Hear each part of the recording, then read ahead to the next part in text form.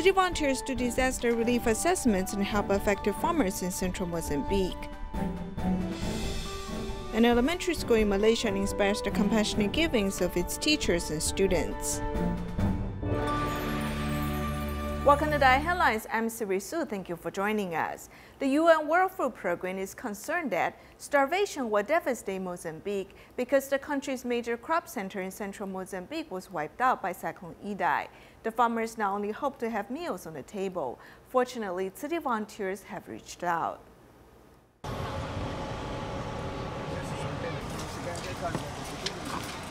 These were corns, but they became like this after being in water. When Cyclone Idai swept through Mozambique, it even knocked down this giant tree. This tree was uprooted and knocked down by the cyclone. All his corns, tomatoes, and cassavas are also gone. His house was destroyed, and so were his crops. In just one night, he lost everything. It wasn't until 1 week later that he received this giant tent. I want to thank God because this is all my property. I wanted to live a better life, but I'm very grateful to have this. His son seemed to have contracted malaria, so he is hospitalized. His grandchildren now live with him in this tent. They lay clothes on the ground and sleep on them at night. Everyone can stand sweating so badly just by being in this tent for only 5 minutes. But he's very grateful to have this giant tent for his whole family, because before he had this tent, they stayed in that church that still has no roof. Not just his house, every house in the village has been destroyed. The children's educations have been interrupted for 1 month, and they are beginning to resume schooling. The roof of this church was destroyed by Cyclone Idai. We felt it was incredible that 260 people were staying at this church, so he immediately asked 30 children to show us how 30 people could sleep in this area. And this church had over 200 people for a week. 4 weeks after the cyclone, they heard someone would give them relief goods. I heard from the village chief that someone will be providing goods to underprivileged people in disaster areas. The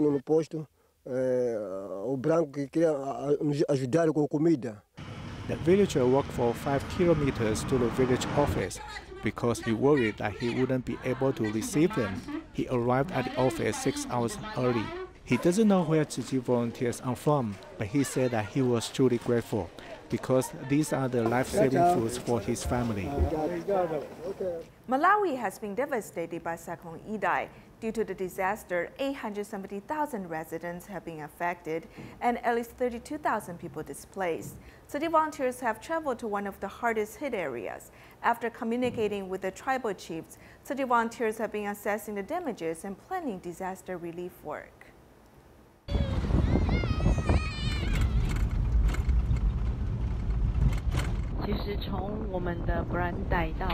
From Blantyre to Mulanje is only 61 kilometers away, but because the road conditions were very bad, when we came yesterday, it took us 4 times longer to get here.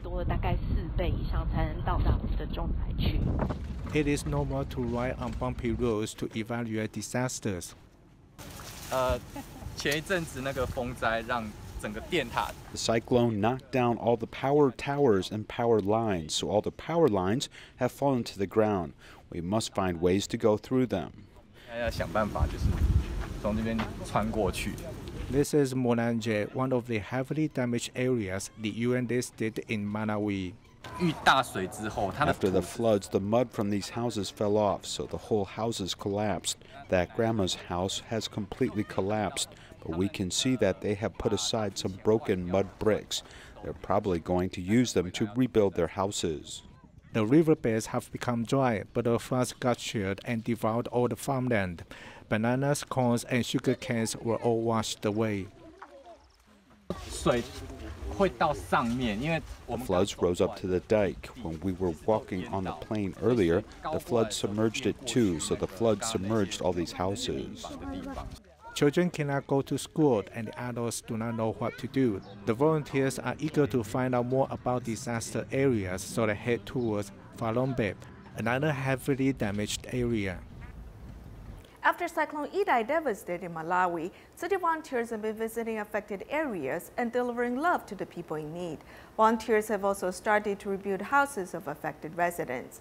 In our report, we'll meet various residents and construction workers.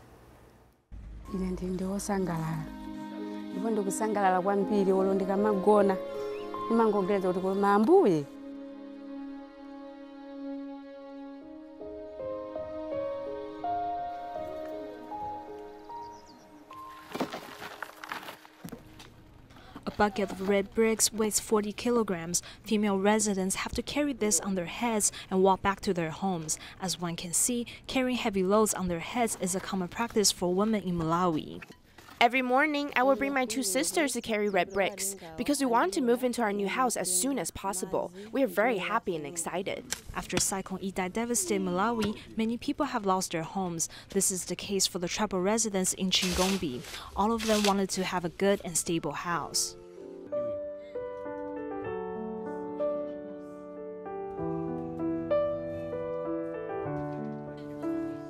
This construction worker has been living in Chingombe for 19 years. He gave up his salary and come to help volunteers rebuild houses.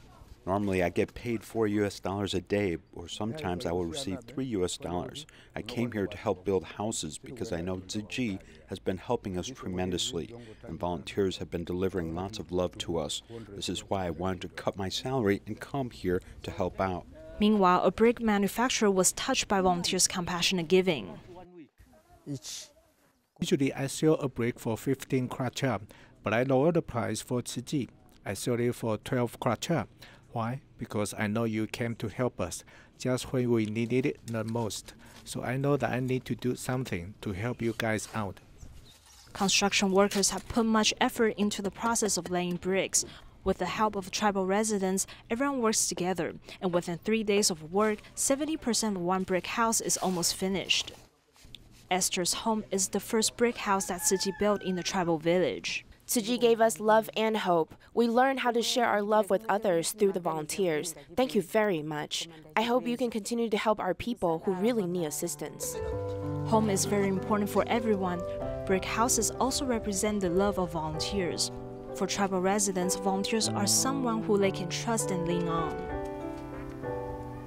In Malaysia, Selangor, an elementary school hosted an event to raise compassionate aid for those in Eastern Africa. At the school's weekly assembly, teachers and students contributed. 你看到了一个小女孩呢，她把在水灾中抢回来的那个书本，一本一本的晒干，能早日回到学校上课。 Upon learning that the children of East Africa are eager to go back to school, the students here responded with donations. The principal of the school appears on stage and gives a hug to one student who is overcome with tears. I heard the principal's speech and I cried.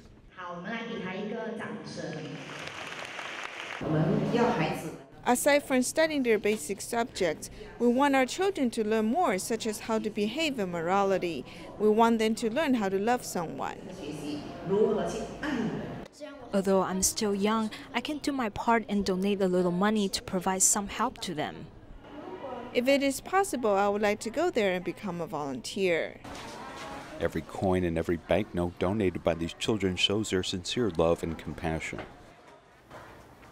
Next, we'll meet a girl in Malaysia who has been adopting a vegetarian diet since a young age. On her 9th birthday, she especially asked her parents to hold a vegetarian birthday party. In addition, she wanted to help the flood-affected residents in Eastern Africa. Therefore, she inspired the compassionate givings of other children. 哥哥说是什么？洪水。在这海边，等下生日会来的。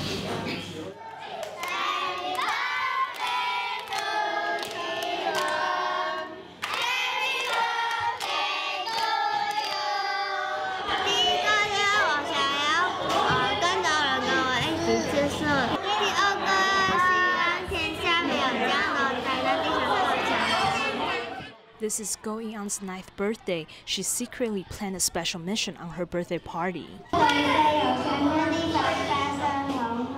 In Eastern Africa, 3 countries suffer from severe floods. Many residents' houses have been washed away. I hope everyone can drop their change into the coin bank so we can help them buy bricks in order to rebuild houses. She is shy and won't talk too much when she is around many people, but she wants to help the flood-affected residents in Eastern Africa by inviting everyone to make a donation. I think this is very courageous. I'm very proud of her. My friends and I made donations to help the affected residents in Africa rebuild their homes.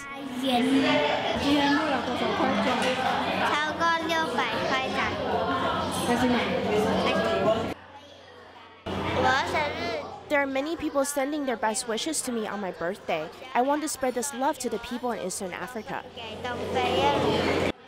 Go Eun has insisted on holding a vegetarian birthday party to protect both the environment and animals. With everyone's blessings, she has accumulated lots of love, which it will be spread to the other side of the world.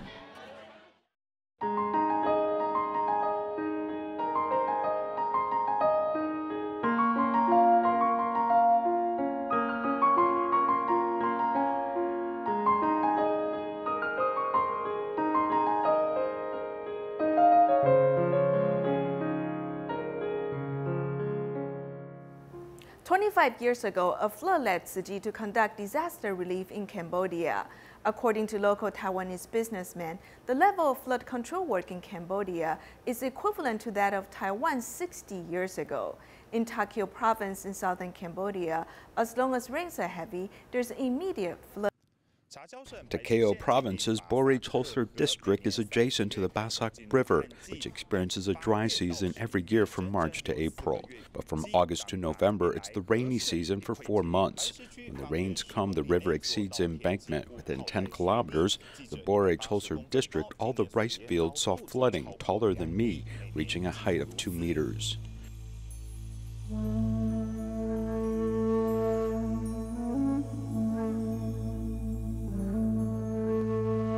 Insufficient government funding for a drainage system created this problem. To prevent flooding, this dirt road rises up 2 meters, which was a solution implemented this year.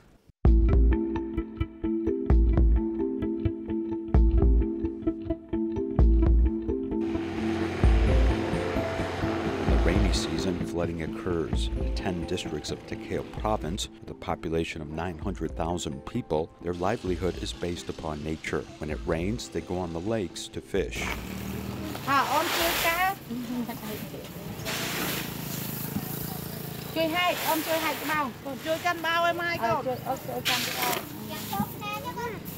Up to 80% of the people are farmers as they hope for a bumper harvest. They are also dependent upon rain. This year there was abundant rain, but the harvest did not meet their expectations.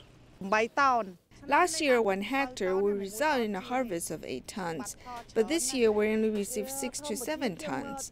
Changes in nature, we don't know if it was flooding last year, but the harvest was good. This year's harvest is not that good. I really don't know why this year's harvest is not so good. Before the rainy season, all the farmers have planted their crops. They use this natural rain for their fields, and when there is rain, there is no need for them to do any irrigation.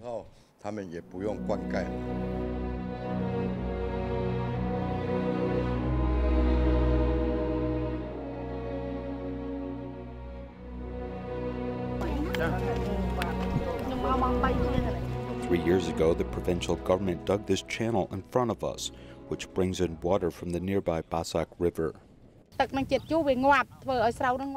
Before, the water was acidic and the crops died and we couldn't make any money.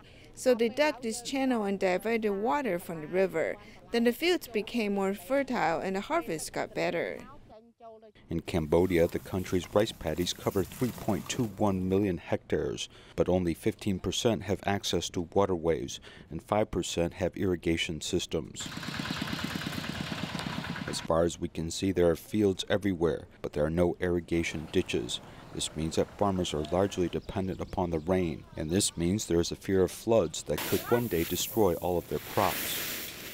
Also in Cambodia, despite suffering from poverty, the residents near landfills still donated money to help affected residents in Eastern Africa. They had attended a free clinic and donated the equivalent of a few US cents or a nickel to the cause.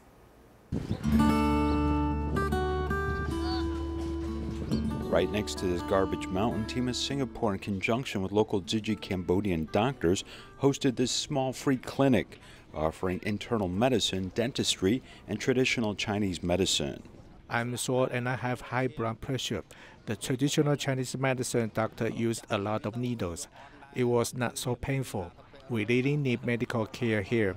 Most of the people here have serious illnesses. Their work involves carrying very heavy things on their back. Also, the odor here is very strong and can affect the body in a negative way. Going outside to see a doctor requires spending quite a lot of money. Seizing this opportunity, volunteers also explained they were raising compassion for flood survivors in East Africa. Fik, a 15-year-old, does recycling in this garbage dump every day and is still willing to share his love and compassion. There was a flood in East Africa. Although I only have a little compassion, I still want to help them get better. When I heard that they couldn't live in their homes anymore, I felt that this was very sad and painful for them. The Tzu Chi Cambodia Liaison Office also held a free clinic and was immediately surrounded by love and compassion. I saw that the residents of East Africa were suffering from natural disasters. I really felt pity for them and the fact that they have no water to drink. I learned that East Africa flooded and many people passed away and others became sick. I also learned that some families have no place to live. Because of this, I thought about giving some of my love and compassion. I think this is actually very meaningful. We not only help the residents of this area who need medical help, but they can also accumulate some blessings for themselves.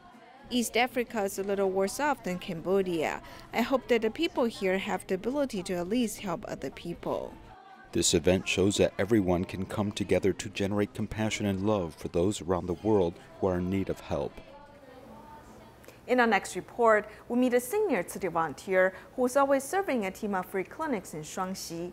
88-year-old Lian Wupen suffers from poor eyesight. However, that does not stop her from dedicating herself to Tzu Chi's volunteer work.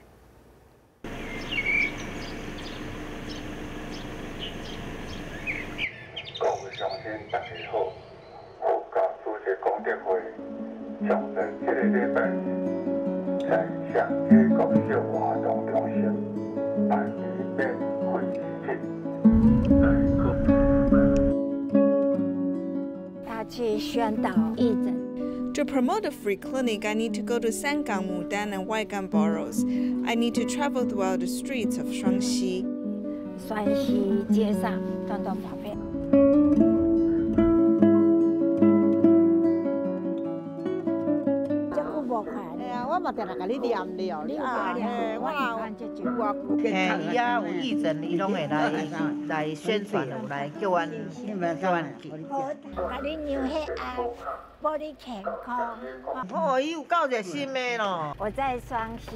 I grew up in Shuangxi. I've been here for 87 years already. Therefore, I know a lot of people. I underwent volunteer training in 1996. Carrying out Tzu Chi's work in 1993, I was the first seed in Shuangxi.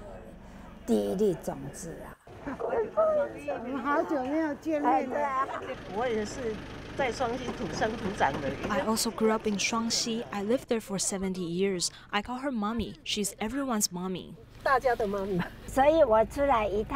When I go out, I need to say hello to people about meeting them. Therefore, I delay the time. People say that when I'm around, it is hard to control time.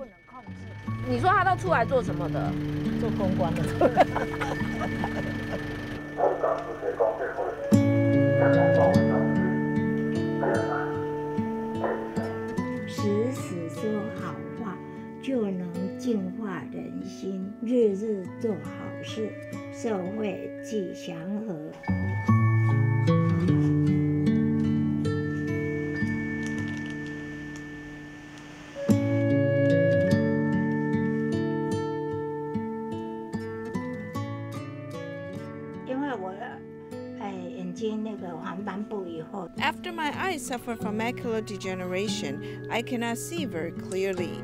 Therefore, I started using this magnifying glass. In the past, I wrote small words. Now that I can hardly see, I need to write big characters. Tzu Chi's honorary board members, Commissioner Tzu Chi, in addition to the people establishing the free clinic and cultivation ground, have asked me for help when they were searching for information. Conducting free clinics involves hard work. In the beginning, we did not have vehicles or manpower. How did I recruit people? I was very mindful. I went to plead with the board chiefs and the community leaders. I asked them for help. At the train and bus stations, I waited for people.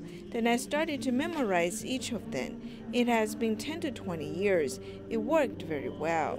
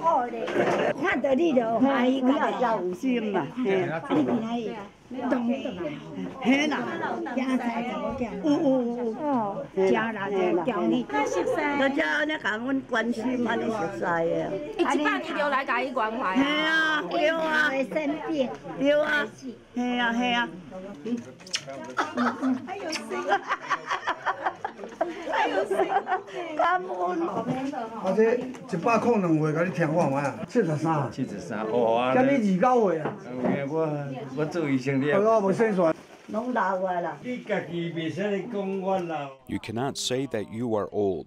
If you say that, you will be old. You should say that you are still young.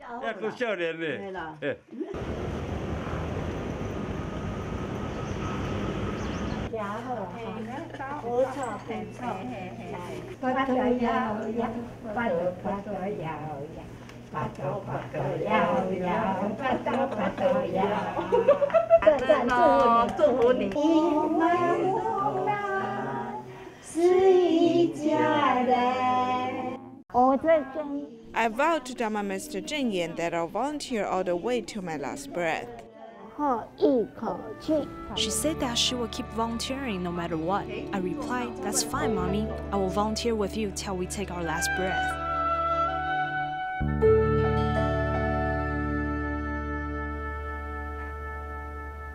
In Malaysia, the students at Tzu Chi's tutorial class in Penang made vegetarian snacks for a charity event. They hope they can help the 3 countries devastated by Cyclone Idai in Eastern Africa. We'll leave you with these images. Thank you for joining us. Goodbye.